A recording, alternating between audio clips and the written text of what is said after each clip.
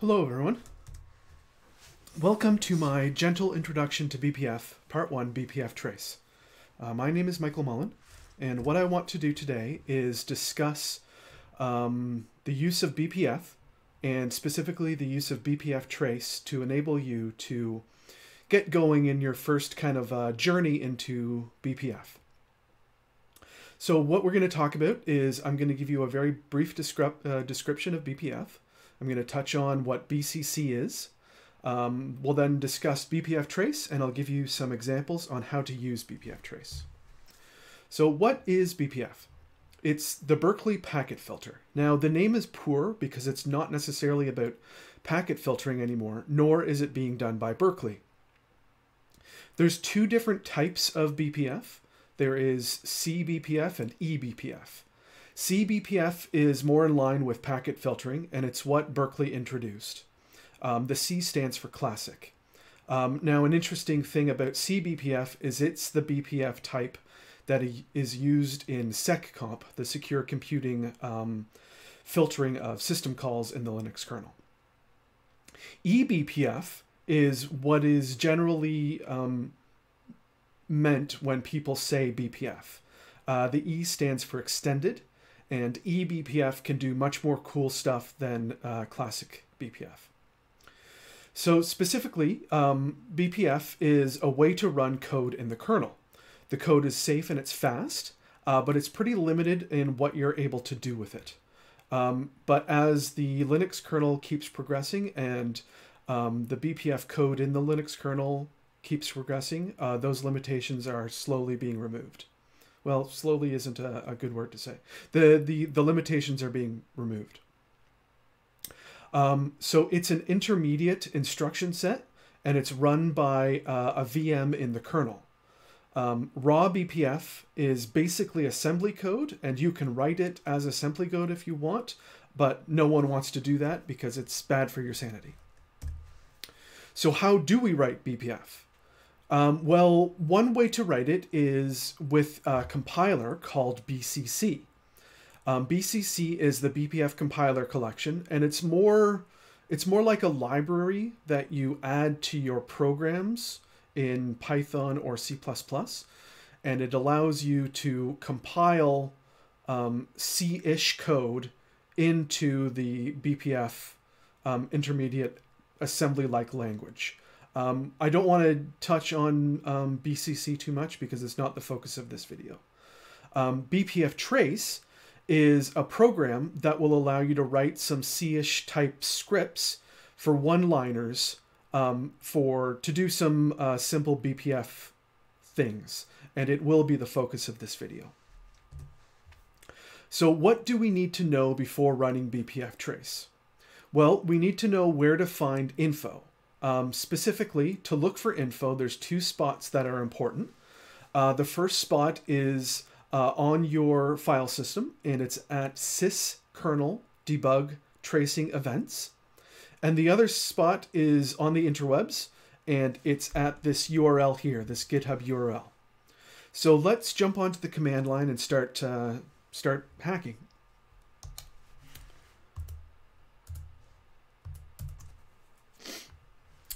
So, like I said, the first place we want to look for information is on our own file system. So let's take a look at syskernel debug tracing events. And you'll see that there's a bunch of things to look at here. What we're most interested in at the moment is this directory called syscalls. So let's take a look inside of syscalls. And you can see that there's a big long list of what appears to be some system calls. Now they're always prefixed with this sysexit and sysenter. But you can see that the syscalls that are regularly used are all here. So we've got things like setuid. We've got things like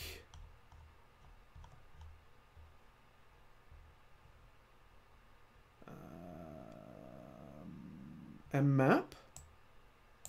We've got things like open and open at, And we also have what we're going to look at today, which is execve. So let's dive deeper into this sysenter execve. And just for your information, there is a sysexit execve.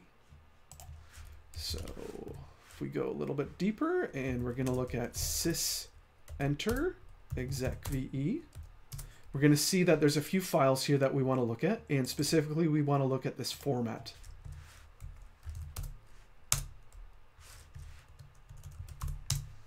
So what this is it tells us the parameters of the sysenter execve thing. Now, what is this thing that I'm talking about? Well, let's write our first bpftrace script. So bpftrace, and what we want to do is call bpftrace-e with our little program script. So bpftrace-e, and our program is going to call a trace point for a syscalls, and specifically the syscalls is the sysenter execve. Now we're going to give it a little kind of C-like program here, and we're going to make our C-like program do a printf of, we're going to say our PID is this integer, and our com is this string. PID and com.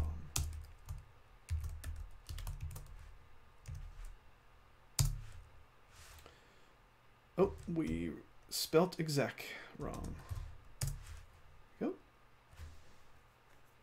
So you can see we're outputting stuff based on the execve system call.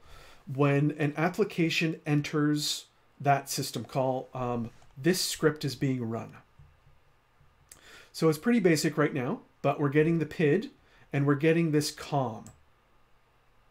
Now this com is the name of the program that's calling the system call. So I've got a little application here called execer, and let's take a look at execer.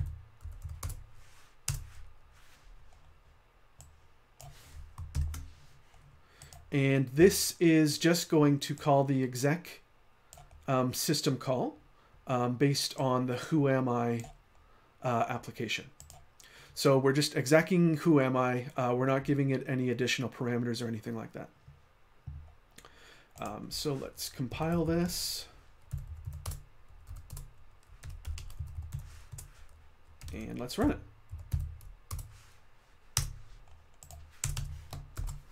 So here we can see that we caught our application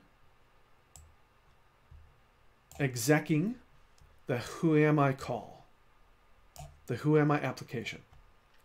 We also caught that bash seemed to execute something, and what bash executed was our exec application. So we're missing some information here because we didn't know, like if we only had this specific line, we wouldn't know what bash was calling. So let's write our script to print out. Actually, before I do that, let's describe where I got these these arguments PID, these variables PID and com. I got them from our second info page as described in the slides here at GitHub IOVisor bpftrace reference guide. And if you just go to that web page, you'll come here. And then on their table of contents, you'll find variables. So we go to variables, and we see that there are some built-in variables, PID being one of them. And process ID is actually the thread group identifier of the task that is calling the system call. And com is the name, the process name of the process calling the system call. So we want to know what our system, the parameters that our system call is being called with, because one of those parameters is who am I? /bin/whoami. So let's change our script here to also add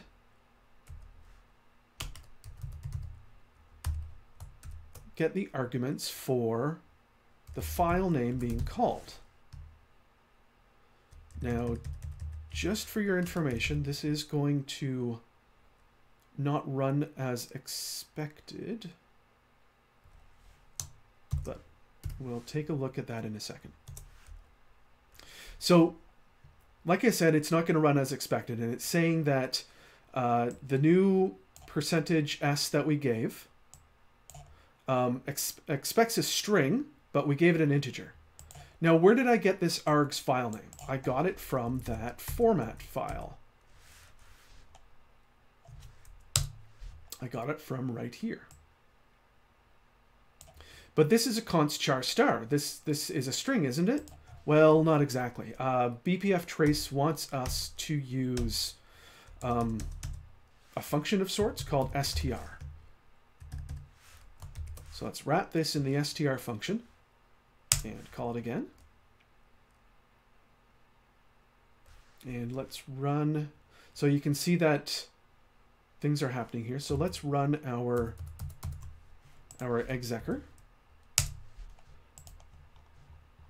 And we can see here that bash is calling that execer that we're running. But interestingly enough, we don't get the file name from our exec call. We don't get the whoami from our exec call. Now, I don't know precisely why that is, but I've also written a little application called fork execer.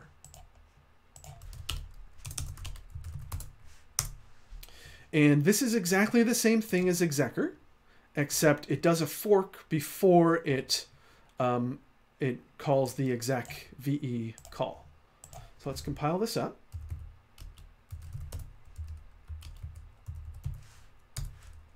And give it a run.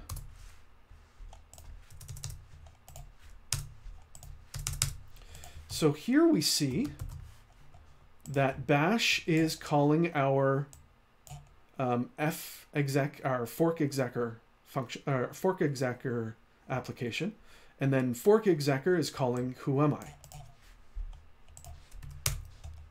But as we saw before,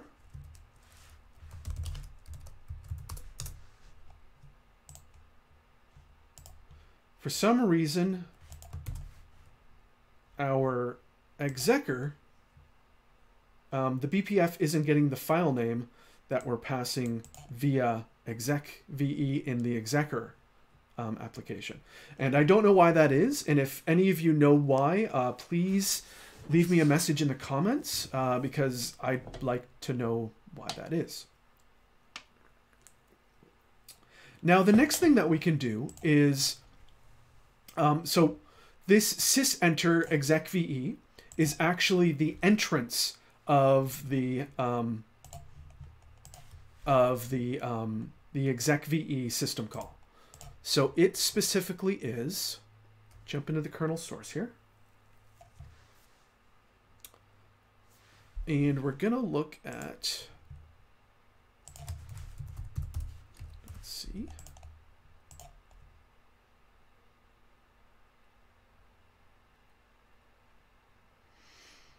And we'll wait for my slow internet to catch up with what we want to do here.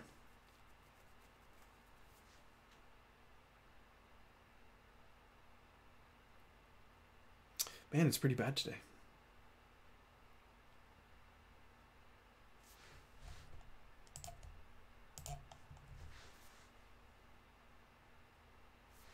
All right, we're looking for system syscall, and we're looking for that exec VE system call.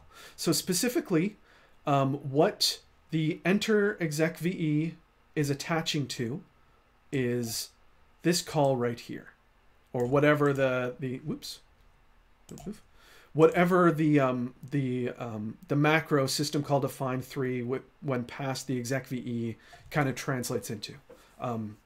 The way system calls are done in the Linux kernel is a little bit complex, but basically the idea is it attaches to here.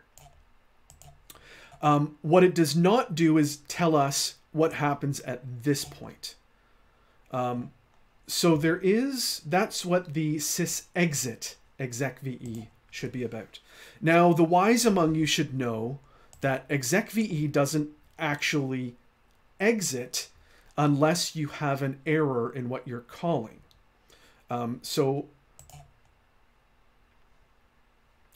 If I bring up my system code again for execr, you'll notice that when we call execr,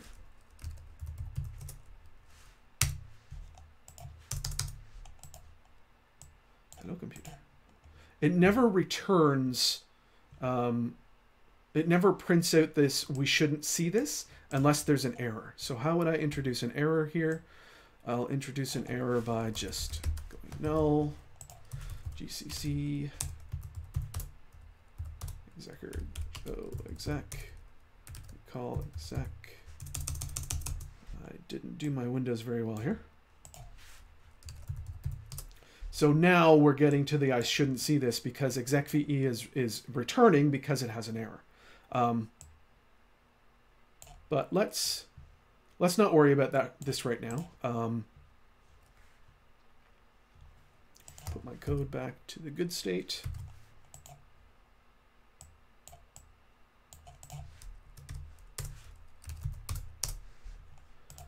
And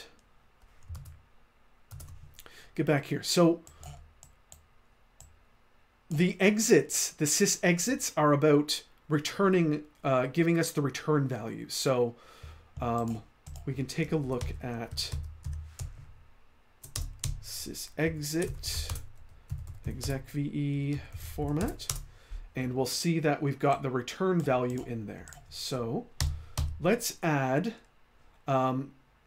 tracing to the sysexit execve. So we just, after the open parenthesis and end parenthesis, which adds tracing to here, we're going to do the exact same thing. T syscalls sysexit execve printf pid and return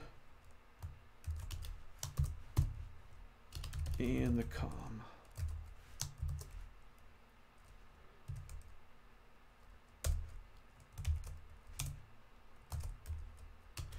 Pid, and this one's going to be args ret, because that's what that is. And the last one is going to be com.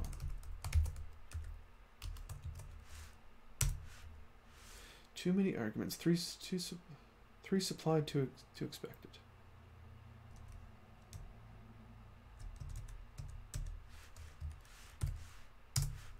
All right. So now we're attaching two probes, and we're getting. Actually, let's do a little bit more here.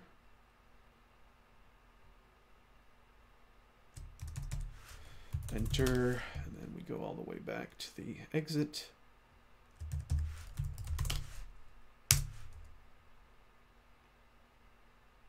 All right, so we've got the enter of this 330 PID. The com is this thing. I don't know what that is, but it's calling this. But it's exiting as this. So this application is exiting when it does the syscall, is exiting as this. And that's because that's how, like, this is a little bit complicated because execve should not be returning unless there's an error, and there is no error here.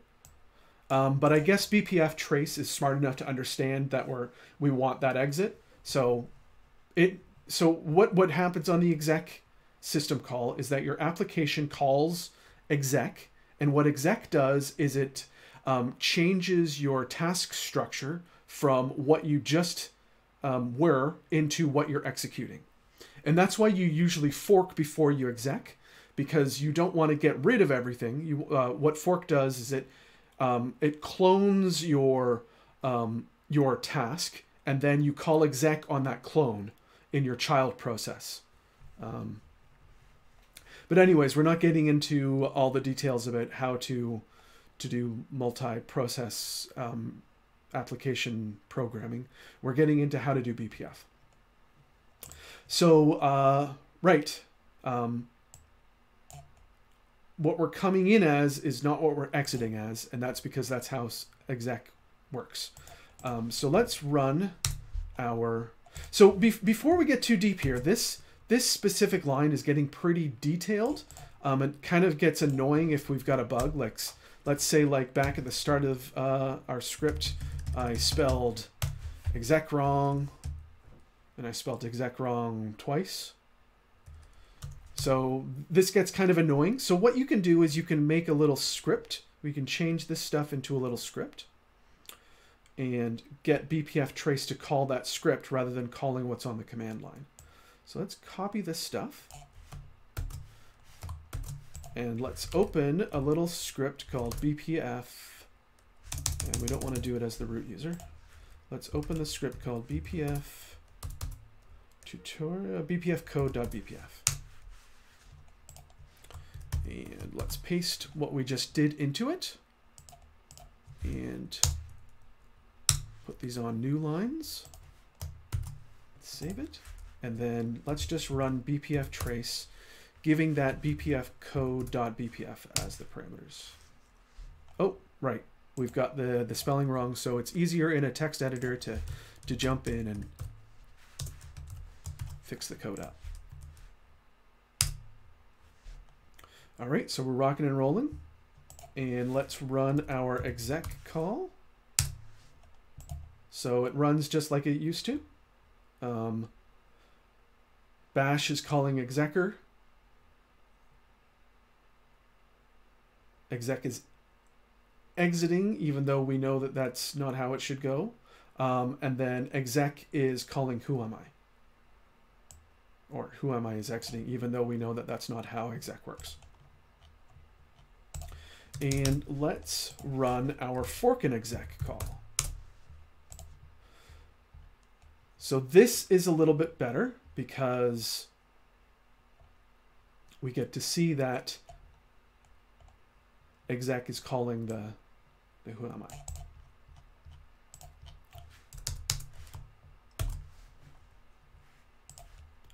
All right.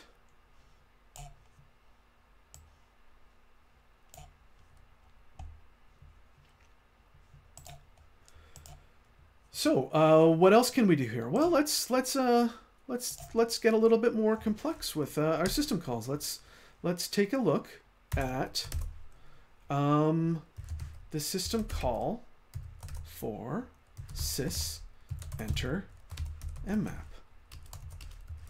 And when we do an mmap call, let's put out the PID.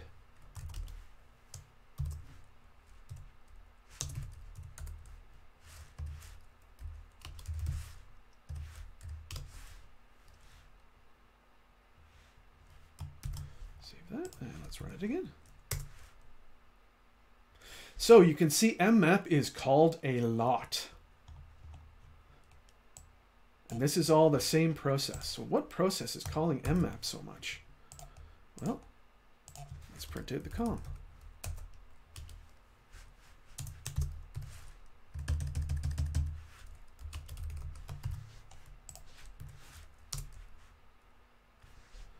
It seems to be this TPM abermed. Debug is doing a whole lot of mmaps. Mmap is what happens a lot of the time when you're doing a malloc. So that's why you see a lot of mmaps.